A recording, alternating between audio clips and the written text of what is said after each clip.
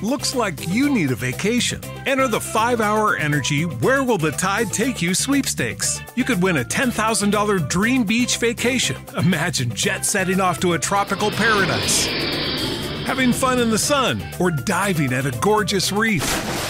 It's up to you. No purchase necessary. Go to 5HETide.com for official rules and to enter. That's 5HETide.com. Enter today. Ends June 30th, 2024. What's the easiest choice you can make? Window instead of middle seat? Picking a vendor who sends a great gift basket? Outsourcing business tasks you hate? What about selling with Shopify? Whether you're selling a little or a lot, Shopify helps you do your thing, however you cha-ching. Shopify is the global commerce platform that helps you sell at every stage of your business. From the launch your online shop stage to the first real-life store stage, all the way to the did we just hit 1 million orders stage. Shopify's there to help you grow. Whether you're selling scented soap or offering outdoor outfits, Shopify helps you sell. Wherever and whatever you're selling, Shopify's got you covered. Sign up for a $1 per month trial period at shopify.com/try. Go to shopify.com/try now to grow your business, no matter what stage you're in. Shopify.com/try.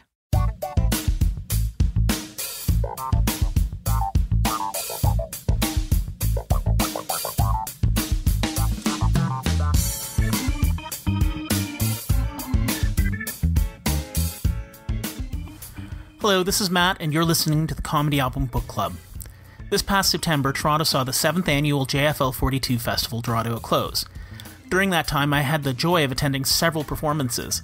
One of those was Matteo Lane, a comedian whom I had previously seen perform during a visit to New York City at the Comedy Cellar. A true polymath, I had the pleasure of discussing his training as an opera singer, his work as a visual artist, and his mastery of language, not to mention Italian food, Lindsay Lohan, and his favorite comedy album, Ellen DeGeneres' Here and Now, in a phone interview earlier this month. Thanks for listening, and enjoy the interview.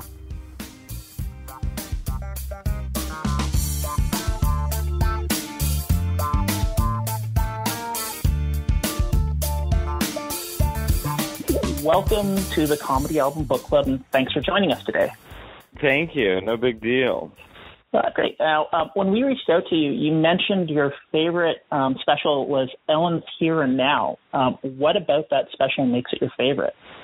It's gay. Thank you so much. No, I'm kidding. I actually, have two favorite specials. So it was a toss-up between Joan Rivers' 2007 special on Bravo called Before Melissa Pulls the Plug, or Ellen's Here and Now. And I talk a lot about Joan Rivers influencing me as a comedian, but I haven't really talked about how much Ellen has influenced me, because I think just as a, not just because she's a queer person or, a lesbian and I'm gay, but it's like she had a very accessible comedy, a way of doing comedy. And in, I think it was 2003, she came out with Here and Now. It was an HBO special, and I remember watching it with my cousin Brian, and it was revolutionary for so many reasons. I mean, she had been out of the closet, and she had been basically blacklisted from doing anything and doing, working in Hollywood and her TV show and all this stuff, right? A lot of stuff was taken away from her, and she had a special before that wasn't as big of an impact. I mean, this one was like the renaissance of Ellen. Like, it was, She came out with this special, and I remember watching it with all my straight friends and everybody laughing. And, I knew I was gay, but I just wasn't out, and I found it so amazing that someone who was gay and out about being gay, and it was still pretty taboo at that time in a lot of, not as taboo as it was in the 80s or the 50s, but yes, it was taboo to have somebody who was out and gay and have other people, especially in high school, watch this person and celebrate this person. So, just besides the fact that the material itself was so amazing and so accessible and so funny and so universal, and her delivery and her timing, but I just thought it was pretty amazing that there was a lesbian inside the homes of American TV that we all agreed upon. We all agreed on Ellen. And then she did Finding Nemo around the same time, and then her TV TV show came out, and then that was sort of like, you know, the rebirth of Ellen DeGeneres. But that special Here and Now was such a big hit. I mean, it was very influential on me. I had watched her stand up before her TV show, and I loved her TV show when it was on when I was in university. And I hadn't really watched a lot of her comedy since then. And watching the special, it was like her timing and her ability to set up like the thesis of her entire special in that first couple of minutes, carry it all the way through with these tangents all coming together at the very end. Especially with that the recitation of Salt and Pepper's Shoot, it just reminded me of how much of a mastery she has on just like timing her jokes and that really mastering the slow burn of setting something up and just really carrying it all the way through. Yeah, it's incredible confidence and intelligence. I mean, she was able to. She knows her jokes so well, and she's so comfortable in her timing. There's no rush. You know, she's just taking everybody in on a journey, gets everybody immediately on the same page, makes you feel welcome. You know, and it's so strange because I think about my biggest influences in comedy, and it's Joan Rivers and Ellen. And Ellen is, I don't know if she's publicly talked about her, I wouldn't use the word disdain, but I don't know if she liked Joan Rivers in the sense that she thought Joan Rivers was too mean-spirited, which that's fair. I mean, you know, Joan Rivers isn't going to be for everybody. But I think it's so funny that my biggest influences are Ellen and Joan. They couldn't be any more opposite of each other. Although I do find the similarities between them are that they're women doing something revolutionary at a time where things, you know, what they were doing wasn't being done. And, you know, they just have different ways of expressing themselves, but somehow they seem to both have a likability to them that people love all different ages. I mean, people who are super old, who are young, who are men, who are women, everyone liked Joan Rivers. I mean, there was no one who watched her on Fashion Police and said, oh, she's horrible. You know, they all loved her. And Ellen's the same. They said, oh, yeah, Ellen. Everybody likes Ellen. I mean, who doesn't like Ellen? I think for me with both of them, because I'm of an age where I still remember her show before Arsenio took over, and like with Joan Rivers, and like there's an honesty in both of their voices. Like when they do comedy, it's not there's jokes there, but it feels genuine. Like it feels like something that they're genuinely putting on there, not a facade that they're putting on or a character, but it feels very authentic when I watch either of them. Right. Yeah, I think I would agree with that there's an authenticity about both of them that you don't feel like you're being fooled when you watch them. You feel like you're watching somebody who's actually expressing themselves in a very honest and genuine way. Just, again, very, very different. Very, very different. So you were recently in Toronto for the JFL42 festival. How did you enjoy your stay? First of all, I loved Toronto. It was my first time in Toronto, and I fell in love with the city. I apologize for not being able to do this in person, but just to give you kind of a background of what I was doing, I have, my hour stand-up I was doing, but then I also had an hour-and-a-half singing show I was doing. And doing an hour stand-up each night does not take a toll on the voice. Adding a show where I'm singing Streisand's repertoire from the early 60s does add a toll to your voice. So my agent, who I love, booked me doing an hour of stand-up, first opening for Fortune Femster, who I love, then doing an hour of my stand-up, and then doing an hour and a half of my singing, all in a night, 4 nights in a row. Ouch. So, yeah, and needless to say, I was pretty pissed about it because I literally woke up and didn't speak till 7 o'clock at night. Oh. So I had to be like a major vocal rest. It put a huge stress on my voice. So I just wasn't speaking during the day. So we had this podcast scheduled, and I thought, well, the last thing I need to do is talk another hour on top of the 3 hours that I have. For sure. On top of singing, so I just couldn't do it. But besides that, I found the audiences were very smart, very open. I do just love Canadians. I mean, Americans were just, I love Americans too, but we're we're out of our goddamn minds. So, it's always interesting when you go to a country and it feels very American in some aspects, but then it doesn't. I mean, there's a kind of a tranquility. Everyone is very calm and nice and takes their time, which as a New Yorker can drive me insane because I want to be like, well, there's that 30 Rock joke where Toronto is like New York but without all the stuff. And I've always felt as a Torontonian, that's a really accurate description. It's like I visit New York and I'm like, I love this city. There's always something to do. And Toronto feels like that, but just like dialed down to 7, maybe. Right. Dialed down to like a 3. I mean, it's like when you live in New York, look, even from the littlest things. One thing in Toronto, I was like, where the fuck are the bodegas? You know what I mean? At 2 o'clock in the morning, where am I going to get a snack? Where am I going to go to my 24-hour diner? Where am I going to go get a bagel? Where am I going to go to this? Oh, I got to go grocery shopping. Oh, I got to go. Most of my life that people do at 11 a.m., I'm doing it at 2 a.m. because I get done with my show. So, but Toronto was, because I'm from Chicago. So Toronto felt very Chicago to me, kind of like what you're saying. Like, it is New York. It's got everything you could ever want in a world-class city, just dialed down a little bit. Where New York is, I think, like a city that's constantly doing lines of coke. Now, I actually have been lucky enough to see you 3 times. Once at the Comedy Cellar, at Fortune's show at JFL42, and your Streisand at the Bonsoir with Henry Kapersky. Oh, good. I'm glad you got to see that show. Yeah, it was amazing. Like, your sheer scope of talent blows me away. You're an opera singer, a graphic artist, oil painter, illustrated a comic, Princess Cupcake Warrior, have a podcast. And Kick-Ass Drag Queen with Bob the Drag Queen. I did not know about that one. I'm going to have to check that out as well. And you also have your podcast Inside the Closet with Emma Woolman, and you do YouTube stuff like Janice and Jeffrey with Molly Merkel. Like, how do you juggle all that? Because here, like, so many skills and so many different things. How do you juggle all of those? I don't know. I'm desperate. I'm in desperate need of attention. I don't know.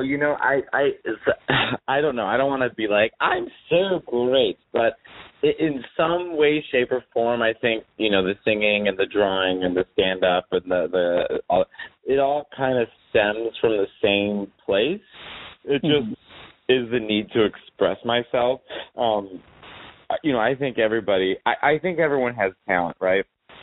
Yeah. But everyone's talent manifests itself in different ways. I happen to have a very showy talent, right? Like, drawing and singing is a very obvious talent. People can look at that and say, wow, you're so talented, But there's so many different types of talents, and there's so many different ways of expressing yourself that are not always so showy, so obvious.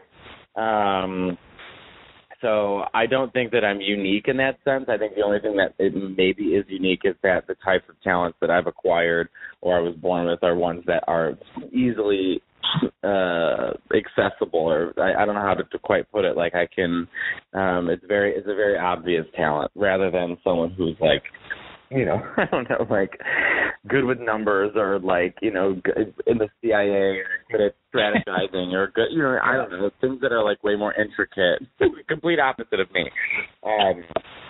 But I've been drawing forever. My mother's an illustrator. My brother is the top designer at Apple. So and my sister is interior design. I mean, it's in the genes, I think. So my mom, and she never forced us to draw. She never was sit down and draw. I'm so neurotic, and I have this compulsion. When I would sit and draw, I was the youngest of 3. So my brother and sister would draw, and I would have to draw more to prove myself, being just as good. So I don't know. I think I'm my mother with testosterone and maybe more drive. You know what I mean? I'm gay, so I don't have kids. She's Italian and Mexican, so with the second she graduated, she didn't even graduate college. She got married at 21 and started having kids, and that's what she did. You know what I mean? Yeah. So I think I'm just her without the I don't want to say obligation, because I don't feel like I was an obligation to my mother. I think she wanted to have kids. I just don't have kids, I'm a gay man. I have a different plight, a different thing to prove, but with maybe sort of the same tools my mom was given. So, I don't know, in some way, me drawing, like when I went to school, the Art Institute of Chicago, or was painting in Italy, in some way it was me thanking my mother, or at least showing her, look, your talent didn't go in vain, I obviously love my mother very much, and she sacrificed a lot for me and my brother and sister. So, I don't know, part of it feels like maybe it's me thanking my mom in some way. But then the stand-up, I have no idea. I think I just come from a very funny, large Italian family, and that was a very natural way of expressing myself and being on stage. People always say, when you talk on stage, it's like you're not rehearsing, like you're just talking. I'm like, well, yeah, that's how like my family writes jokes. We just sit at the kitchen table for 5 hours and talk. And then the singing, I have no idea. That's just because I'm really gay. One of the things when I was watching your cabaret show, there's this incredible naturalness to it. Like your banter with Henry is just so friendly and inviting. What inspired you to do a cabaret act? Well, first of all, Henry Kapersky is one of the most talented people I've ever met in my entire life. That's like actual talent. Henry and I met each other years ago, and we have a great chemistry, and I've always wanted to do this show, which was what Barbra Streisand did before she was famous. There's these rare tapes of her at this nightclub called the Bonsoir, where she would do an hour show. She opened for Phyllis Diller, and it was where she was unaffected by Hollywood. She wasn't known yet, so she was this weird, artistic, bohemian girl. She was this Jewish girl from Brooklyn who moved to Manhattan, and she would wear men's clothing and Egyptian eye makeup and sing strange standards and had long fingernails, and in between her songs would speak Italian or French to the audience or order baked potatoes, and she'd giggle, and she was just like this very rare, almost like a lump of clay that's like super rare, you know what I mean? And eventually was molded into what we see today as Streisand, you know what I mean? Where she's like, my fingernails, and I live in Malibu, But before she was carrying around the city with a cot, she slept in 6 different places. She slept in one place here, one place there, because she didn't have her own apartment. She couldn't afford it, so she just brought a cot around the city. And I always love artists or singers or whoever before they become famous, because I like to see, like, how did they get to that point? And when you see her and look at her background, you think, oh, yeah, like she's like, a millionaire and all this stuff. But she was that's it. It was a calling. She had no other choice in life but to become Barbra Streisand. So I listened to all these old tapes of her at the Bonsoir and thought, you know what, I want to do that. I want to take the same repertoire that she's doing, but just sort of be myself in the most sense and sing songs that I would have found embarrassing before, or my internalized homophobia when I was younger would have destroyed me, and see how far I can push my voice and push my range and just have this show. And I'm lucky enough to be able to do it with Henry Kapersky, we have great chemistry.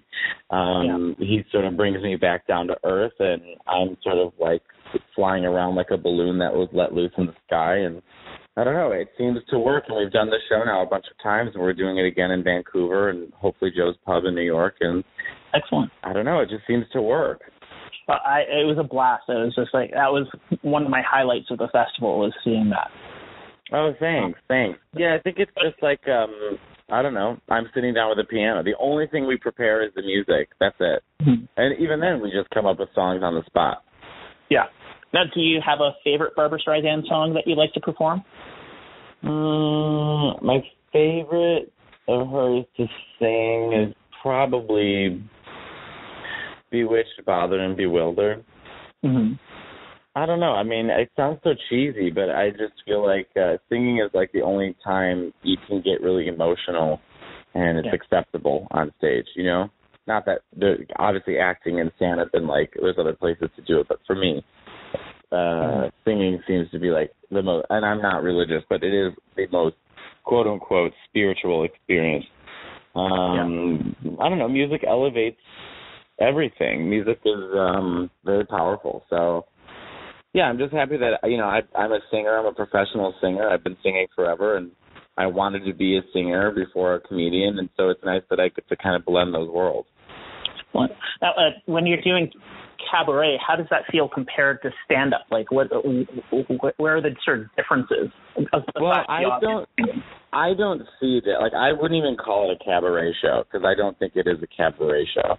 I don't see a difference between that and stand-up. The only difference is that stand-up is I don't have a piano next to me, but I am, like, giving off the same energy. It just, to me, feels like I have an extra tool or weapon with me, which is the music, that allows me to sort of move in different directions. But, like, I don't know if maybe it's a little more free stand-up because I feel like I have my jokes and I'm working on my jokes and I'm trying to build an hour, and so maybe there's something a little more confining about stand-up as opposed to doing my singing show.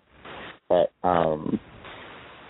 I don't even know if I would say it's a cabaret. Cabaret almost has, like, a bad connotation. Like, cabaret, you just envision, like, I don't know, me in a corset with, like, a shit wig trying to show the world that I'm different. I don't know. It just seems so cheesy, that word. Yeah. Now, when I saw you at the Comedy Cellar, there was an Italian tourist in the audience, and you just dropped into Italian, joking with them. How many languages do you actually speak? Well, to someone to an Anglophone, like, if you speak one language, looks like I speak 5. The reality is I speak 3 fluently, 5 proficiently. Like, I speak Italian fluently, English fluently, Spanish is almost to the point of fluency. I mean, if you drop me in Spain, I'm telling you within a week I'd be fluent. And that's just because Italian and Spanish are so similar. I would love to keep practicing Spanish with my boyfriend, but he really wants to speak English, and so that's a whole other thing. Also, he's Venezuelan, so his accent is so thick, I have a difficult time understanding him. I learned Spanish from Mexicans, so I understand Mexican Spanish the best, and it's my preferred Spanish. And then French I know pretty well. It just is like a mix of Italian, and then I studied German when I was in high school, so I still have like a German background to me. Every once in a while I can break out in German. Now, do you ever perform material in other languages, or have you ever tried doing comedy in other languages? Well, in 2 weeks I'm going to Italy to do stand-up in Italian, so We'll see how this goes. So it'll be my first time ever doing it in another language in 2 weeks. I start my first show in Milan, then I do my show in Florence, and then I do a couple shows in Rome. You know, when setting up, like when trying to pull that together, you found there's like a difference to trying to craft the jokes in another language or setting them up, or are you trying to like one-to-one kind of carry it just straight over into those other languages? Well, I don't think it'll be similar to my Streisand show, where I don't know if I'll be doing much prep work for Italy, because I think the concept of Americans coming to do stand-up there is so new. I want to feel it out, so I'm going to use that time to sort of feel out what the audiences understand to be stand-up, because I think the understanding of stand-up is culturally different in every country. Americans have a very specific way of understanding and consuming stand-up than other countries do.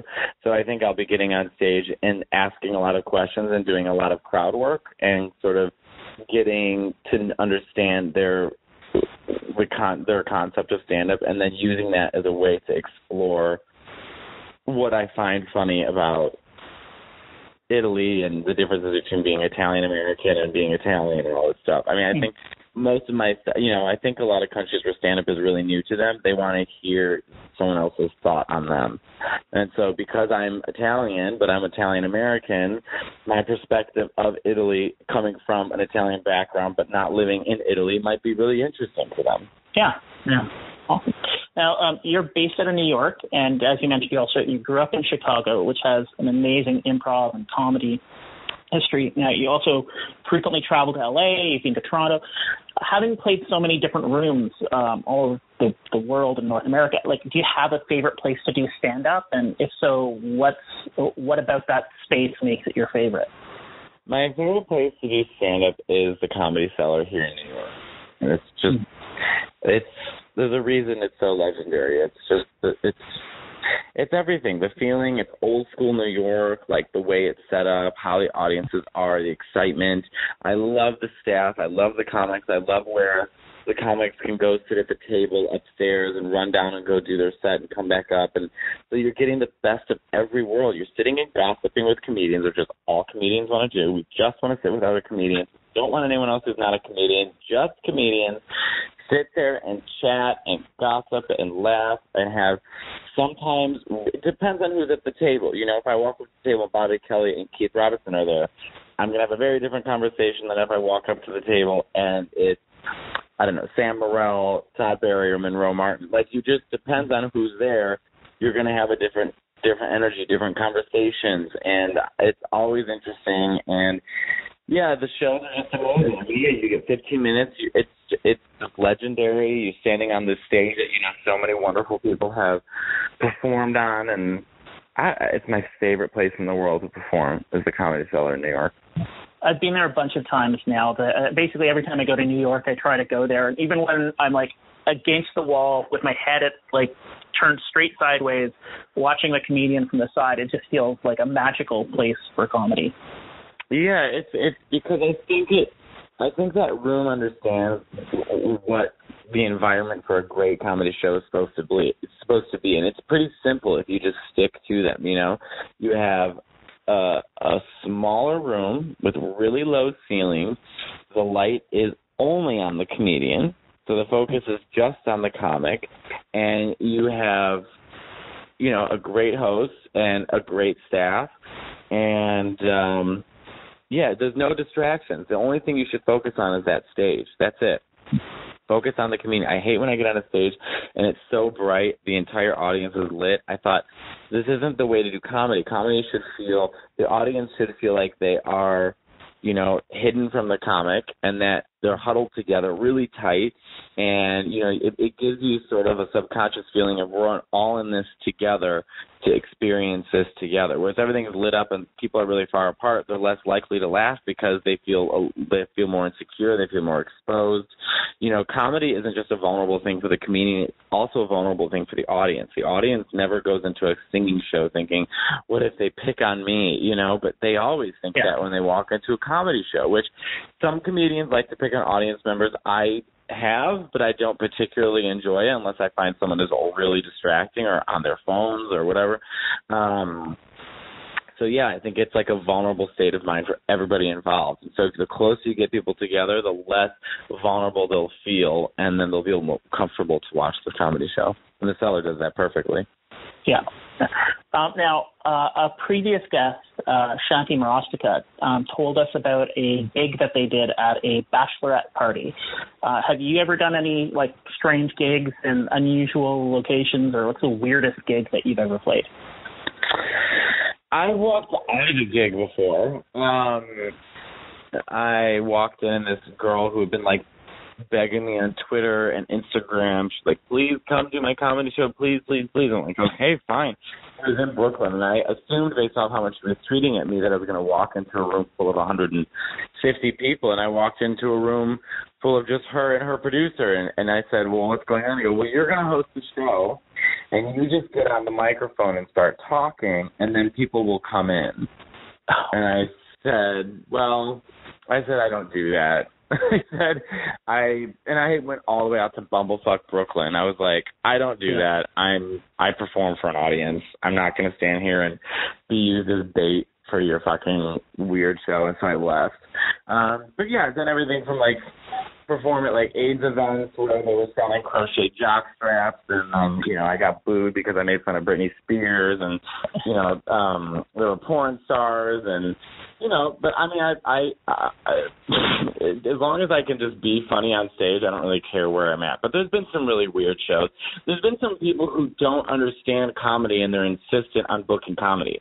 They're insistent on having a comedian on a show that has no business having comedy. I just don't. It's so people think, oh, we'll put a comedian in here and then it'll be really funny, performing for someone's 50th birthday party at a restaurant. This isn't how comedy works, No. Hire Jewel. Hire somebody who can play an instrument and separate themselves. Comedy is kind of a risky thing, and They just assume, oh, it'll be so fun. We have a comedian, and it's typically not. Now, Shanti had also previously discussed creating spaces for the LGBTQ community in Toronto. Have you found the comedy world is improving in how it treats non-cis male, white male voices and how it treats the LGBTQ community? I think that this is a very loaded question, so I hope you're ready to get into it as I'm heating up my coffee. I get asked a lot about being a gay comic in comedy, and I think my answer has changed a lot as time goes on. When you first start doing comedy, you are in a basement, you are doing open mics where people just sign up, strangers just sign up, and you don't really know anybody, and you go up, and the way it works in New York, too, is like, okay, we are going to give you 2 minutes to do comedy. So there's 60 people here. Hold on, let me close my window because I live in New York City. So, when you're starting to do open mics or you're starting to do bar shows, I oftentimes was one of the only gay men in the room. The only other person for a long time when I started doing comedy in New York that was openly gay and not doing the gay circuit, meaning like not just doing the gay open mic rooms, doing the quote-unquote normal comedy rooms, was just Tim Dillon and I. And it wasn't for, I think, another year later, finally, Joel Kim Booster moved to New York, and so there was finally like another gay person, but also Julio Torres. Like the people that I was doing comedy with that were gay that I remember were like Frank Liotti, who I rarely saw. Tim Dillon I saw a lot. Joel Kim Booster I saw a lot, and Julio Torres. And those are, as of right now, the only names that come to mind when I think about it. But, so at first, it's my only sorry if this is such a long-winded answer, but it's kind of complicated. Like, when you do comedy, people think you just start telling jokes and you're getting on stage. That's not how it works. You have to learn everything from how to stand, how to talk, how to be friends with other comics, how to learn how to do open mics, how to learn how to grab people's attention, how to understand the comedy circuit. What are the good rooms to practice in? What are the bad rooms? Who are the comedians that I need to respect from? Who are the comedians that clearly they're not here to work hard and they're just here to, make friends? The open mic world is like this wild, wild west, right? Mm-hmm. And I had befriended Evan Williams, and he's straight, and him and I didn't see the fact that I was gay or this thing. We just saw each other as friends and would do all of our open mics together. And part of me being gay, I got a lot of attention quick. I understood that. It's like it was very rare for someone to be gay doing open mics and being gay in a way, I would go up and sing opera, and everyone's like, who the fuck is this? And then I had a joke, and they're like, oh, I was trying to get attention. And I got attention very quickly. I ended up going to Montreal's New Faces a year and a half into comedy, which is way too soon. But I was lucky enough to have 6 minutes, and I felt prepared enough to do it. As you go higher, you start to see different barriers. You get to be stereotyped, or people comment I am the gay comedian. Like, oh, that's the gay comic. You know what I mean? Not to say that I'm singular and there's not other gay comics. I'm just saying any gay comic is labeled the gay comic. And so then you start being told, people think they're complimenting you, but they're not. They say, well, we like you because you don't just do gay jokes. And I thought, well, what's that supposed to mean? You know what I mean? And then you run into issues where, we think you're talking too much about being gay. Oh, you're not being gay enough. Or, we think, and suddenly, you're becoming defined by your sexuality rather than your jokes, and rather than, so I came to a certain point where I stopped worrying about what other people thought of my material. I thought, you know what, I'm just going to be me, and if anybody has a problem with it, it has more to do with them than myself. Now, one issue I run into is when I'm performing at places in New York, people are not coming to see me, people are coming to see comedians. So when I get up on stage, I can't do jokes that work with gay audiences. I can't just drop into gay lingo and say things that I know the entire room is going to understand, because there's a barrier. People don't know the world I'm coming from. They don't understand. So I've written a lot of material that feels quote-unquote universal, because most of the time, I'm trying to just get the audience to understand what the fuck I'm talking about, you know?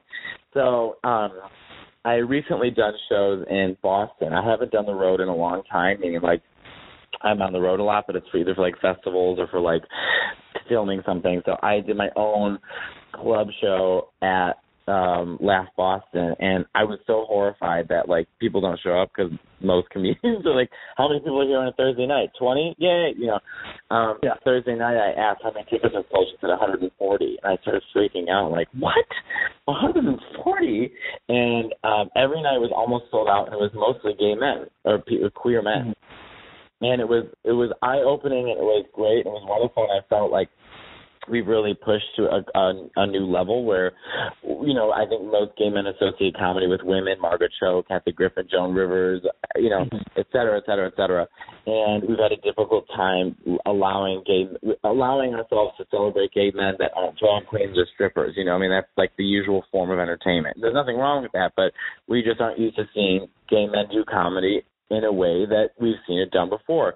And so I think with the help of Netflix, and I think with the help of RuPaul's Drag Race, which has been, I think, the best show that allows queer narratives written by queer people for queer people and not trying to appease or please straight people in any way, shape, or form, you know, has been revolutionary for the gay community because it's allowed us to see ourselves playing both masculine and feminine roles and not being afraid to be ourselves and express ourselves however we want and get rid of this idea of toxic masculinity. I think that has allowed other people, it's opened the door for me in many ways to just go do stand-up and people to not be so, I don't know, like, oh, he's too gay for me, you know, like, you know the gays.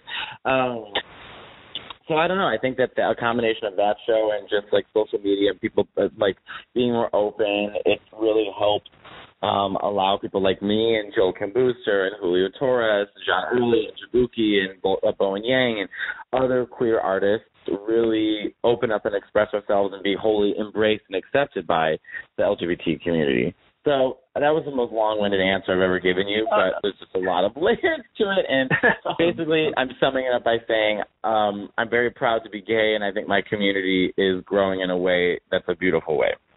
Excellent. So one last question for you. Now, I know you have thoughts on Lindsay Lohan. I've worked with friends of hers, or I have friends who've worked with her. She has a pretty messed up childhood, but really, like, who does not in some capacity? I used to cut her a lot of slack. I even went to the Herbie movie in the cinema. Oh, girl. That's how bad it was.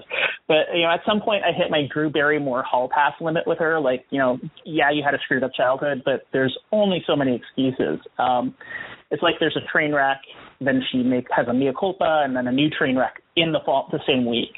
So she recently posted a video where it started with her attempting to get a homeless family into a hotel and ended up with her trying to lure the children back to her car and yelling about child trafficking.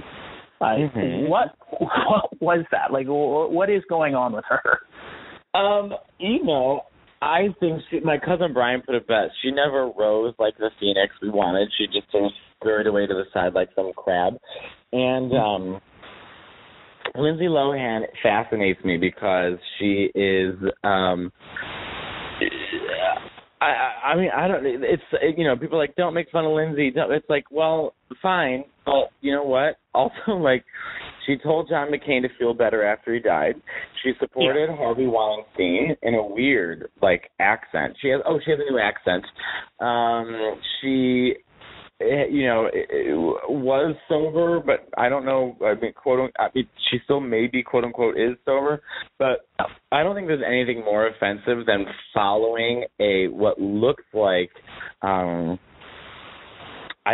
not gonna say they're refugees, but they didn't look like they were just running around going from one home to another in Paris. I mean, they were carrying bags. They looked like they had traveled.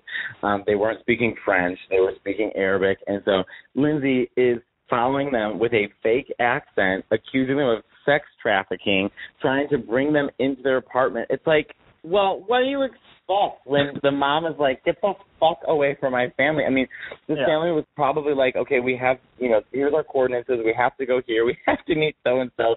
And then there's Lindsay Lohan just creeping out, following them, accusing them of sex trafficking. Can you think of anything worse? Also, like, speaking, like, broken Arabic to them and using a fake accent. And it's like, all right, girl, who is around you allowing you to leave the home? Like, you have got to work on your shit. Get your shit together. But Oprah's tried to help her. Rehab has tried to help her. Her ex Sam has tried to help her. At this point, it's like, look, she's 32 years old. She has made the decision that this is the way she wants to live her life, and then let her live it. But if you're going to be running around accusing families of sex trafficking and speaking bullshit Arabic to them, you are going to have to suffer the consequences of people being like, what the fuck are you doing? Yeah. But it's, like I said, I knew people who worked with her, and it's like from a early age, she's being very starved for attention. And that seems what carries through for me. Well, because I met her mother, who dressed like a goddamn, she looked like the manager of Eclairs, and her mother was kicked out of an event that I was hosting for the red carpet because she got so drunk that she couldn't. She locked herself in the bathroom and kept crying. So it's like, well, I don't know what is going on, but I mean, she's a mess. It's certainly an experience to watch. That's for sure. Oh yeah, look. I mean, what's crazy is she still has a ton of fans and she has a huge platform, and I don't know. I mean, there's people who have suffered terrible childhoods, but she's not a child anymore, and it's not like people haven't tried to help her. So she's been shown multiple times the way to. Maybe she's. Maybe we're all wrong, and she's living a wonderful life, and I have no idea. But it seems like someone who's not doing so well. Yeah. Now, so this podcast is going to be going up in a couple of weeks. Do you have any shows or content you'd like to let people know about, or anything that you want people to check out? Just follow me on Instagram at Matteo Lane, because I put most of my stuff up there. Like anything that I'm doing, I put up on Instagram. So if you just follow me there, you can find out like my tour dates and what cities I'm going to be in, and then also it's an excuse for you to look at me naked and my drawing. Excellent. I have to say, like the picture you had taken when you were in Toronto in that T-shirt from the restaurant that you went to. Oh my God, Sugo! That was the perfect size. Thank you. They came in. I came into Sugo, an Italian restaurant in Toronto, recommended by my friend John Panetta. And I gotta go. You only can trust Italians where good Italian food is. Sorry, everyone else. And so, I walked in, and the guy immediately was like, "Hey, I know you." And then they were so nice to us, and then they took pictures, and then they came up and they were like, "Here, have a Sugo shirt. Do you want a medium or small?" And I was like, "Small." So, it was so fun. Excellent. Well, thanks again for taking the time to chat with us, and looking forward to seeing you perform again soon. Thank you. I appreciate it.